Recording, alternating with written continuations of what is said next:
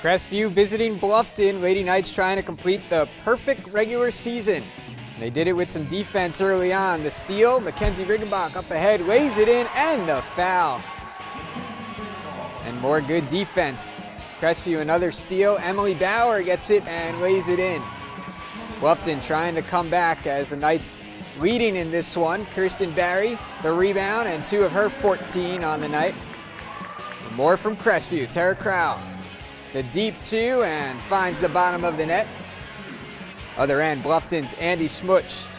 Top of the key triple. She knocks that one down. But the night belonged to Crestview. Bauer, strong move to the hoop. She finishes. And then Crow one more time. Lets it fly with no one on her and buries the triple. The Knights do it 22-0. After a 53-34 win over Bluffton, Bauer finished with 17. Lindsay Motika 12.